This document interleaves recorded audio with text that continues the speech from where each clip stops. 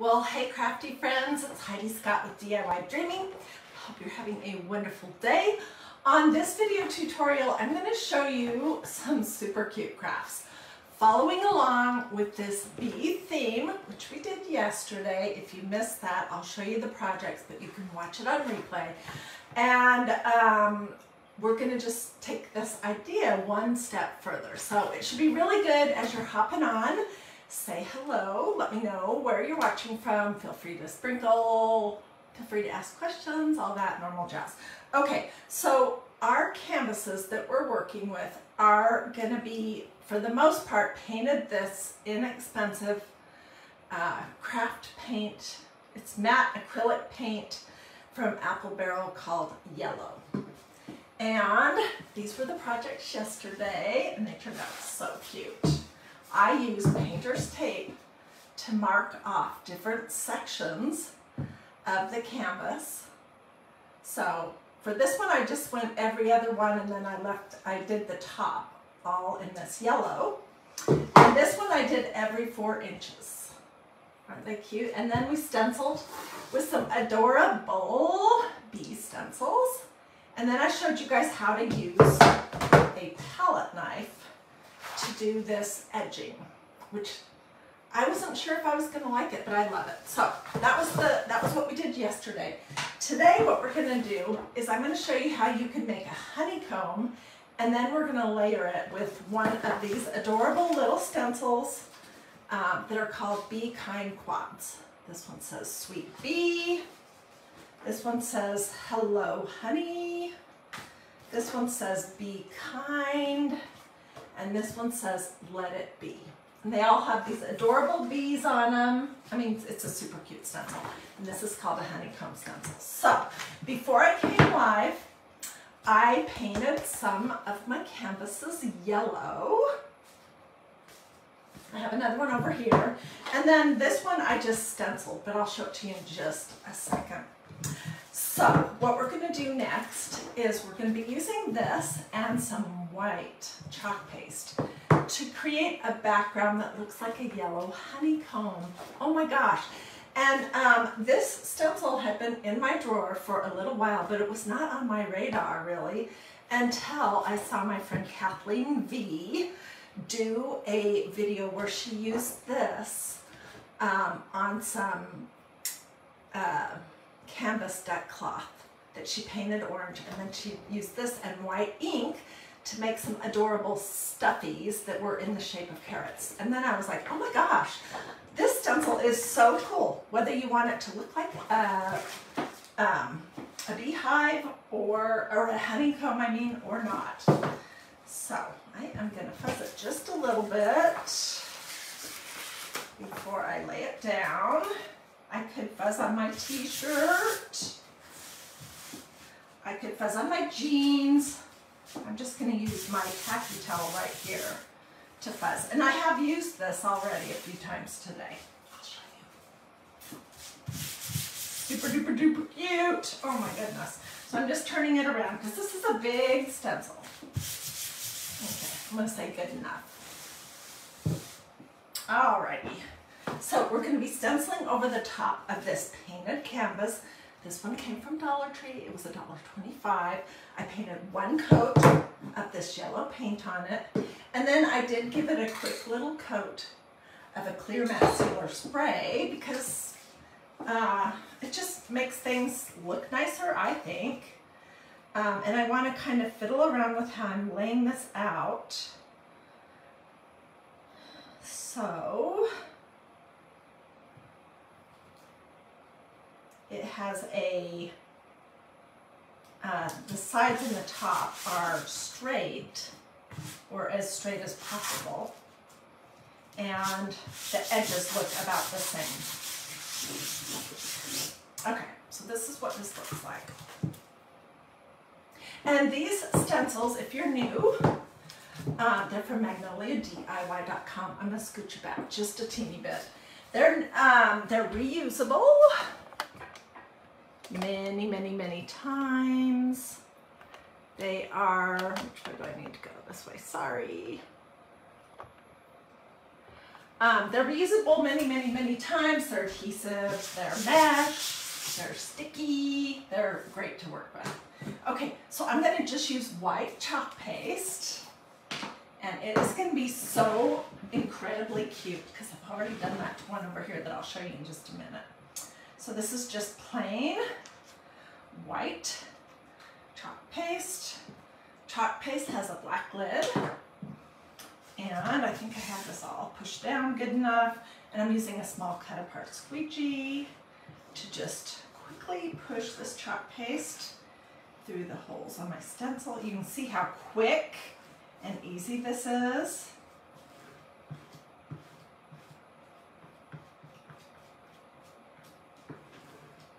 And I'm not going to keep going over it. I just want to make sure that I get all of it covered.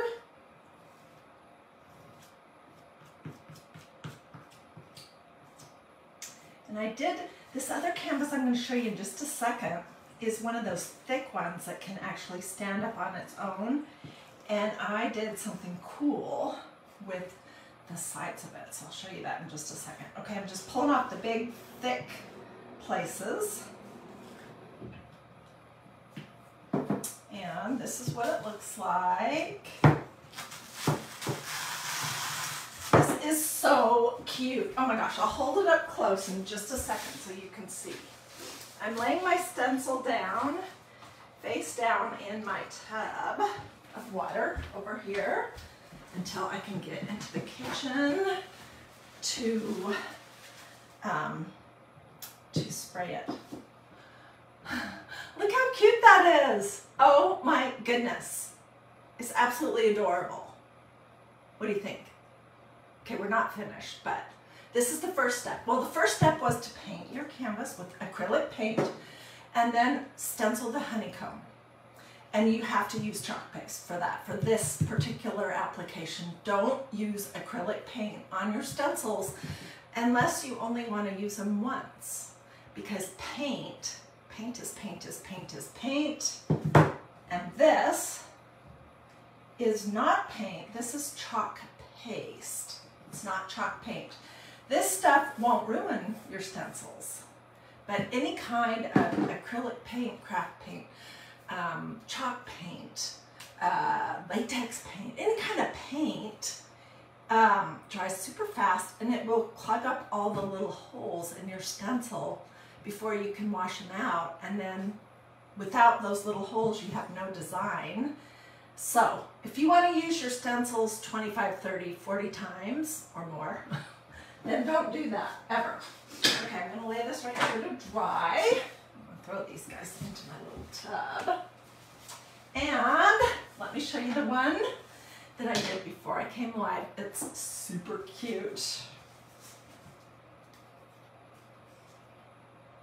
I did have a little boo-boo right here. It's okay. So what I did, I painted it, let it dry, sprayed it. Clear matte sealer. Then I laid the stencil on it and I did the top. And then I folded the sides down and I did the sides. And I just think this sitting on your shelf is going to be absolutely adorable. Okay, by contrast, this is one I did as well. And for this one, I just used some yellow chalk paste. It's called Daffodil. And that's cute too, but if you ask me, this is infinitely better. It looks more like a honeycomb than this one. I just wanted you to be able to compare. Okay, so where was that boo-boo? Because I want that boo-boo to be on the bottom. All right, so now we're going to do the next step, which is to apply one of these Be Kind stencils that are so adorable. This comes with the four different pieces, and you just cut it apart. This one says Sweet Be. This one says Let It Be.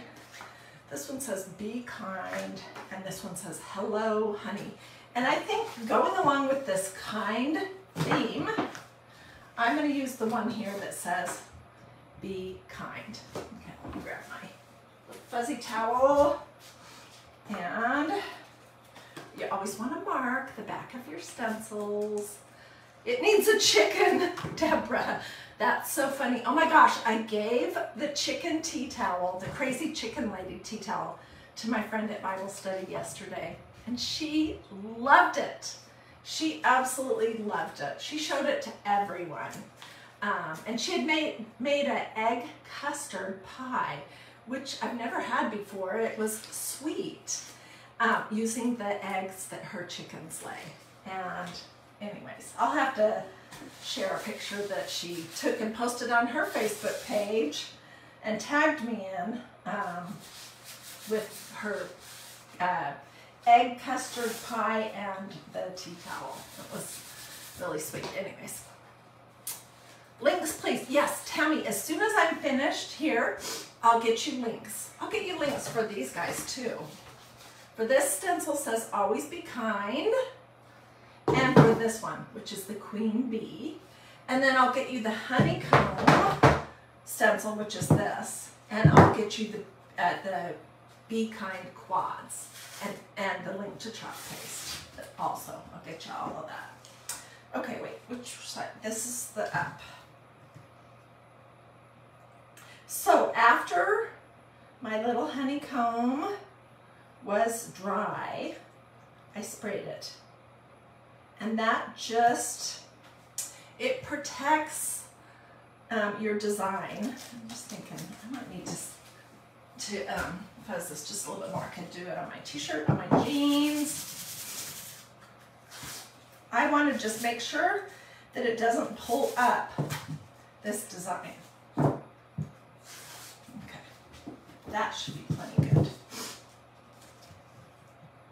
And I was kind of thinking about doing the palette knife edging, but, and I might still do that on this one. I'll work on this after and share pictures. And I probably will try doing a palette knife on that because I didn't do the edges. But it'll need to be sprayed before I do anything else. Okay, so be kind, and it has this adorable little bee. We're just going to use the black chalk paste, and this is not going to take very much at all.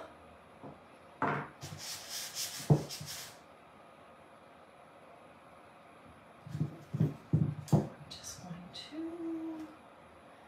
push the chalk paste through the holes on my stencil.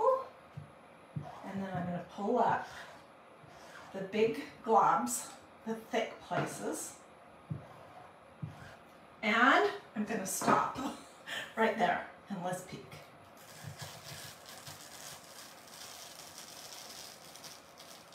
It's super cute. Oh my goodness. I'll hold it up.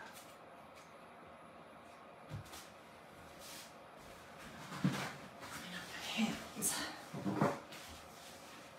Oh my goodness, this is so adorable. What do you guys think? Wouldn't this be so cute sitting out? If you have a bee-themed kitchen, you should invest in these stencils because you can do 100 different things. You can make tea towels, you can make an apron, you can make totes, pillows, all kinds of signs. You can make note cards. You can do so many different things. Anyways, tell me what you think. Does it need the black edging around it? What do you guys think? Or should I leave it plain? Look how cute that little bee is. Tell me what you think in the comments. Put this in my little tub. And that is pretty much, oh dang, always getting it on my fingers. That is pretty much our whole project. We could try, should we try this one and see how it looks? I think, what the heck?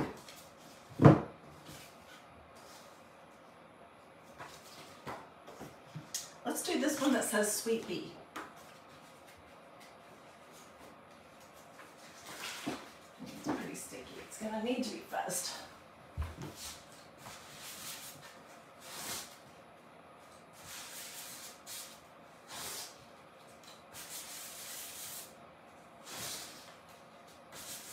we'll see how this looks. I mean, I think the white chalk paste over the top of the yellow paint shows up a lot better. But this could be cute too. Let me get my ruler because I kind of want to see if I'm sort of in the center. Pretty good. Yeah, let's say good.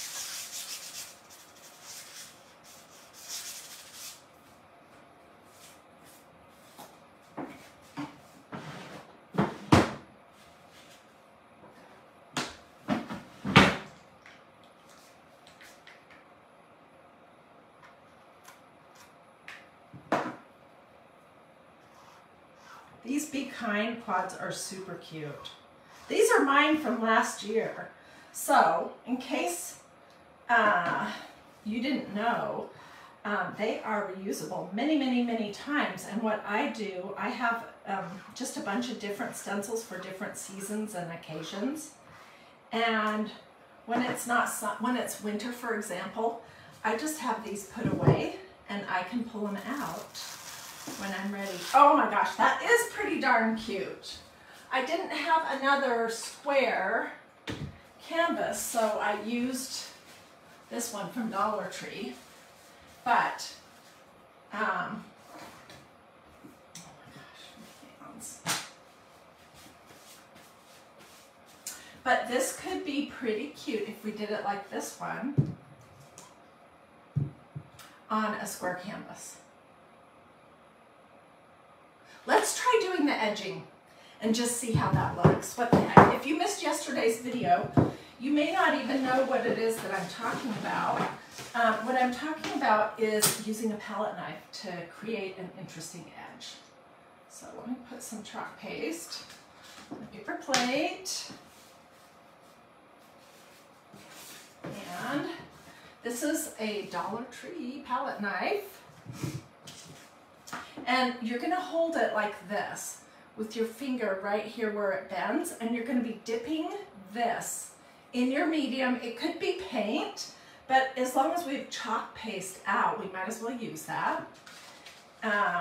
You just dip that in there, and then you're going to tap it off a little bit. And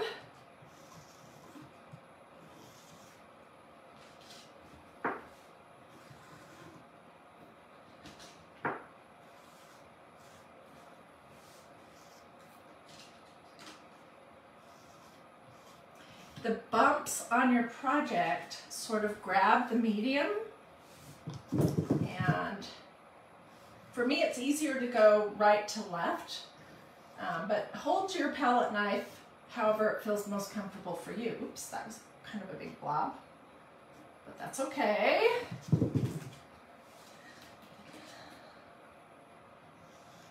I like this look. Alternatively, you could use the chalk pins and do a line squiggle squiggle, or a line dot dot dots, or a squiggle dot dot dot dot, or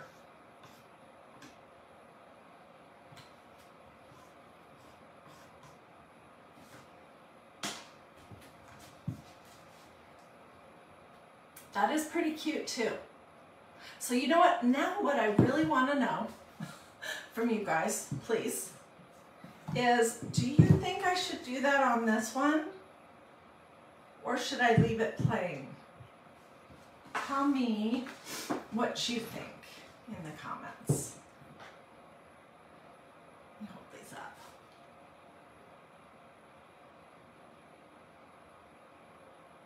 Tell me what you think. Do a this or a this. This is a thumb, this is a heart. Say something to me in the comments. Julie says plain. Oh, I see there's questions about the difference between ink and chalk paste. I'll answer those in just a second. But if you want to see what I have coming up tomorrow, over the weekend, or Sunday for Christ and Crafting, if you do a this or a this, and say something to me in the comments, and make sure you've liked and followed this page, then your chance that Facebook's algorithms will be in your favor and that you'll get served what I'm doing will improve. Okay, so what's the difference between chalk paste and ink? This is a question that that I get all the time. Okay, this is ink and it has a white top. This is chalk paste and it has a black top. Ink is white, chalk paste is black.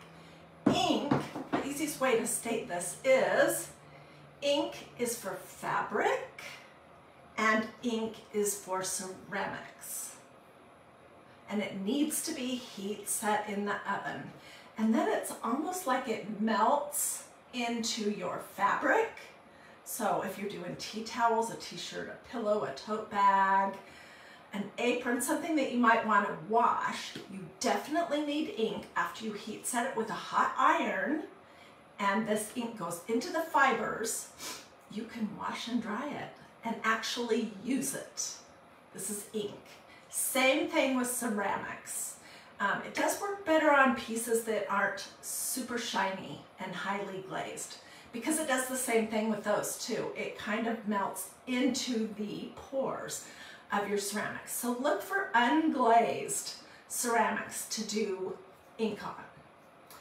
And unfortunately, most of the stuff from Dollar Tree is so super shiny glazed that this doesn't work as good as it would on an unglazed piece of ceramic. But you put it in the oven and you bake it at 350 for like 30 minutes. You put it in cold, bring your oven up to 350, keep it in there for 30 minutes, leave it in your oven, bring that temperature back to 0, and then take it out, and it's permanent. Not necessarily dishwasher safe though. But it is permanent. So ink is for fabric and ceramics. It's not for wood. It's not for chalkboards. It's not for any of those other things. Ink is for fabric and ceramics. Chalk paste is for everything else. And chalk paste is like what your teacher used on the blackboard when you were a child. It's not permanent. You can wash it off. But it does dry hard and stable, so unless you bump it or actually wash it off, it's going to stay. And if you want it to be forever, like I used chalk paste on these, I want it to be forever. I'm going to take it outside later today because it's a beautiful day in Georgia, and I'm going to spray it with a couple of light coats of a clear matte sealer, and then it'll be perfect. It'll be permanent. I mean, it's hard and stable. It's not going to fall off. But if you brushed up with something wet on it, it could smudge a little bit. Or if it was getting a lot of friction, it could smear. So, yeah, when you do mugs, when you use the ink on ceramics in your oven, there's no odor. There's really, I don't think I've opened this one yet. Yes, I have.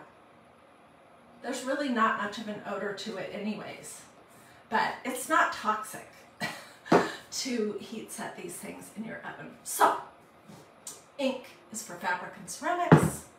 Don't make that mistake. Chalk paste is for everything else. Ink is not for chalkboards.